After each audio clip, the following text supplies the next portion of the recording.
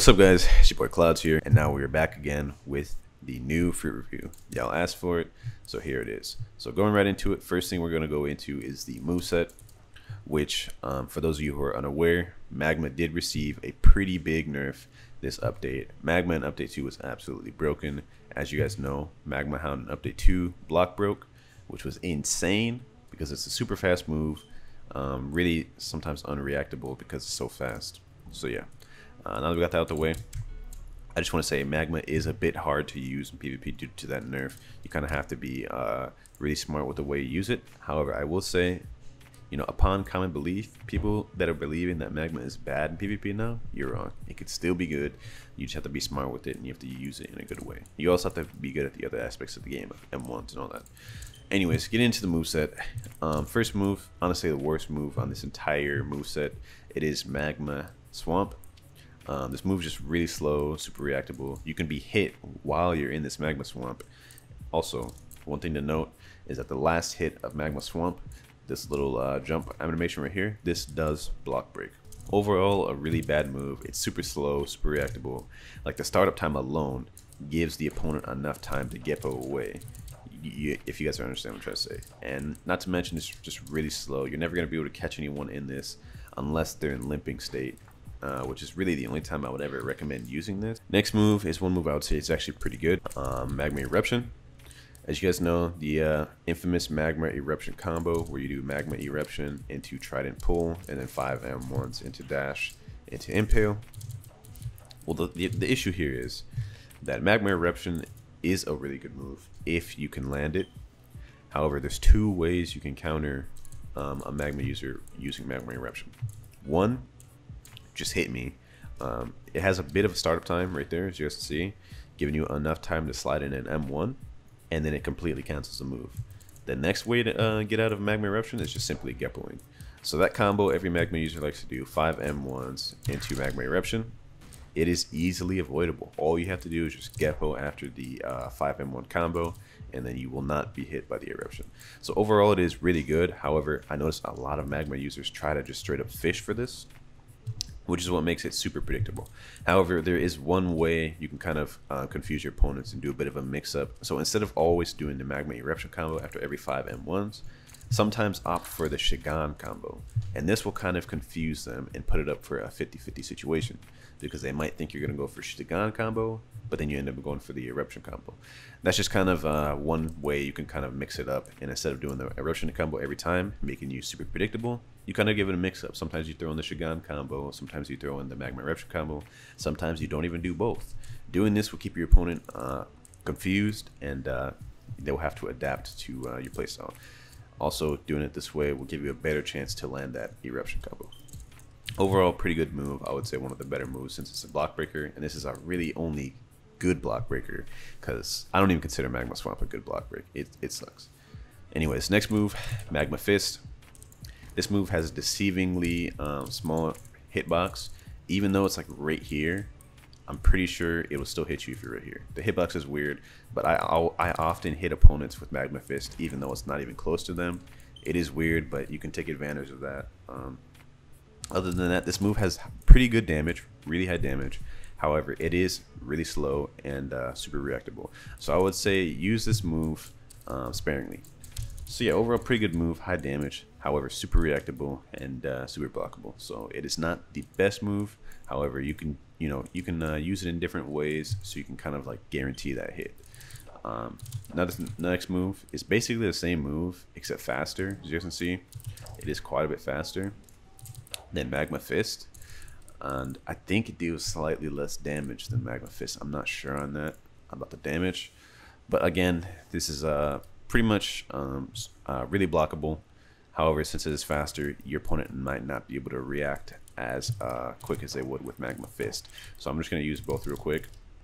You guys can see Magma Fist, Magma Hound, I mean, my bad, is a lot faster, you guys can see, than Magma Fist. So it is overall a faster move, but it does have a lot longer cooldown. So that is one thing to note about that. Last move is the ult, which is honestly a pretty good ult. It lasts really long.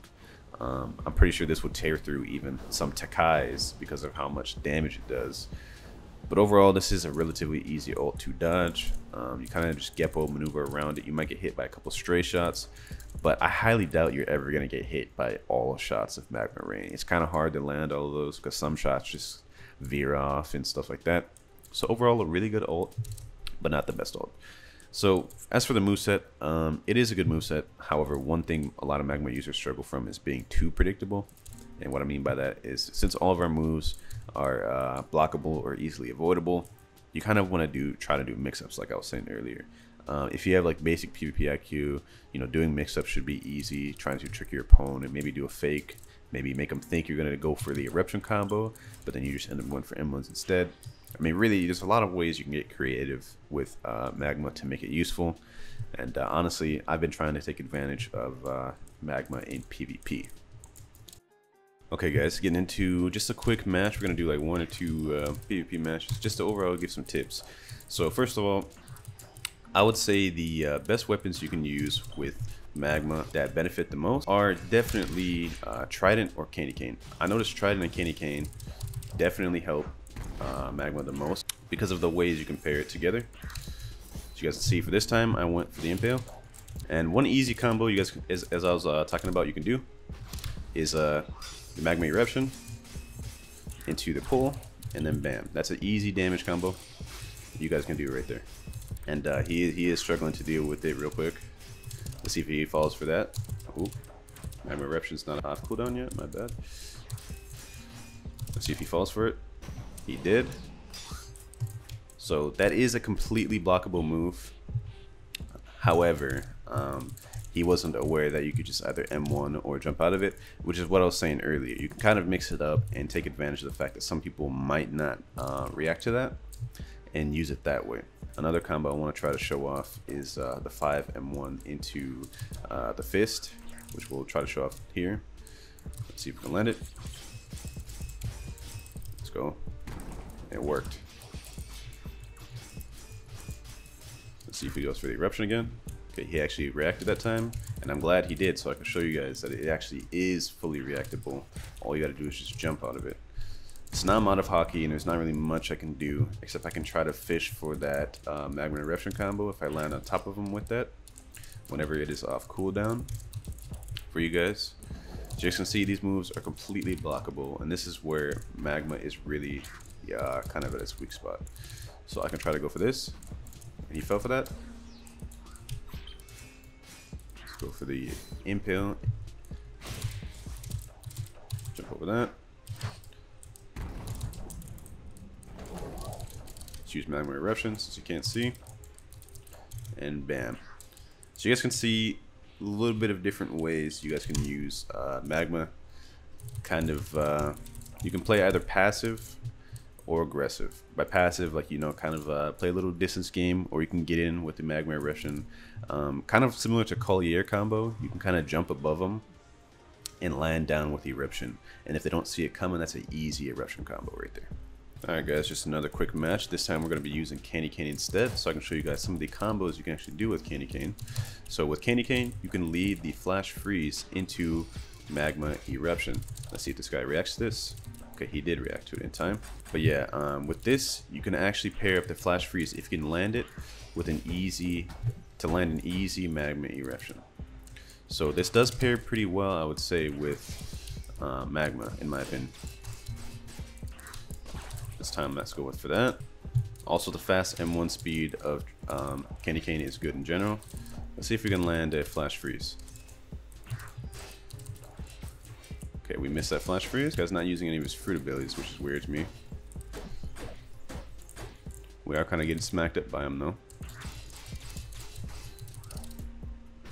Okay, he fell for it there. That first stock off, we almost lost there. I ain't gonna lie to you.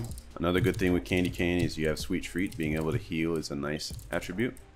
So now that I'm kind of low, I'm going to play a little bit more passive, and I'm going to see if I can get him with a Magma Eruption snipe. So let's go from top. Okay, I timed that a little weird.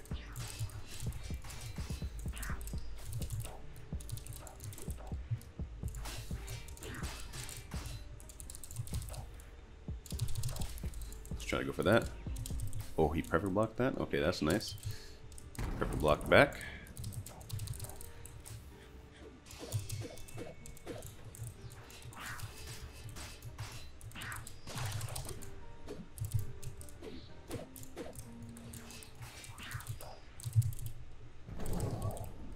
I don't know why he unblocked there, but that was a good match, I guess.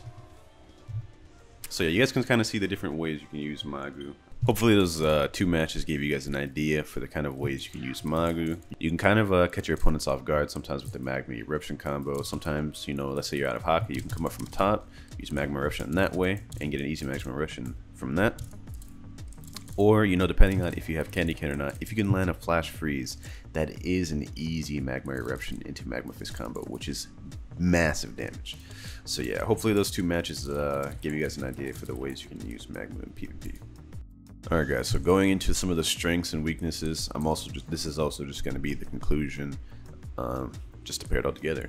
So the strengths of this fruit, 1, it has Water Walk, making it like really good for sea beasts. This is a really good fruit for sea beasts. Another strength I would say is the ability to have a lot of damage without having to put a ton of points in the devil fruit. This is an ability that Magma has pretty good. Like, even if you don't have that much points in the devil fruit, you're still going to be dealing some pretty, you know, big boy damage. It is good for everything: dungeons, boss farming, ship farming, and sea beasts. So this is a really all around fruit. So for those people who are interested in things other than PvP, this is definitely a good fruit to go for. So yeah, that is one thing that I felt I have to mention, even though this is mainly a PvP review overall. Now let's get into some of the weaknesses. Magma Swamp is a completely useless move. I don't recommend using this at all in PvP. You're just gonna get punished. Magma Eruption is, while being a good move, having a lot of damage, easily avoidable and easily reactable. Due to the startup time on it and it having no hyper armor, you can just interrupt me out of it or just get away and I don't land it. Magma Fist, slow, blockable, however a good move if you can land it, good damage. Magma Hound, fast, however again blockable, but if you can land it, good damage. And Magma Rain, it's just an ult, you know, a good ult. However, it's hard to land all the moves, but you don't really need to land all of them. Even if you just get a couple, that's pretty good damage, good burn damage. And it's quick to break blocks, I ain't gonna lie. Even can break some tech eyes, depending on how much points you have in defense. So I mean, in conclusion, I would say this fruit is definitely a fruit you should go for and eat, because it is not just only a PvP fruit. It is good for everything in the game. But there are definitely ways you can use this in PvP and still be viable with it. You just kind of have to go for, like I was explaining earlier, some of those mix-ups.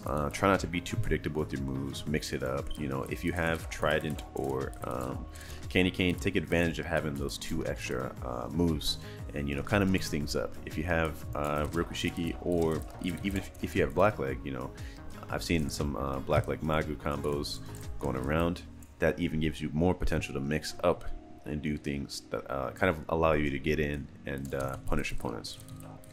Other than that, Magu by itself though is a pretty predictable fruit. All of the moves being blockable and avoidable definitely is a weak side of the fruit. However, there are different ways you can use it to kind of improve those weaknesses. So I would definitely say this is a fruit you can get some success in within PvP. However, it is definitely going to be a fruit where it takes a skill to be good in, whereas in Update 2, you know, this was a brain dead fruit. You didn't even need skill to be good with this fruit. So yeah, that's kind of some of my opinions on that. Let me know what y'all think about it in the comments. Overall, if I had to give this fruit a rating, I would definitely give it an 8 out of 10 because it's strong for everything. The only reason it's not a 10 out of 10 because of the nerf from PvP. It is definitely a little bit on the weak side for PvP, but it's still a really good fruit. And I'm pretty sure we can all agree on that. It is a super good fruit for everything, and it's still good in PvP. You know, a lot of people that say it is bad for PvP now, I mean, you're wrong. Like, there are ways you can use it that like allow you to win matches in PvP. Let me know how y'all feel about this video in the comments, and let me know what type of fruit review y'all want next. I don't know what fruit I'm gonna eat next, to be honest, but I will be doing a fruit review on whatever fruit I eat next. So yeah, it's been your boy Clouds. I'll see you in the next one. Peace.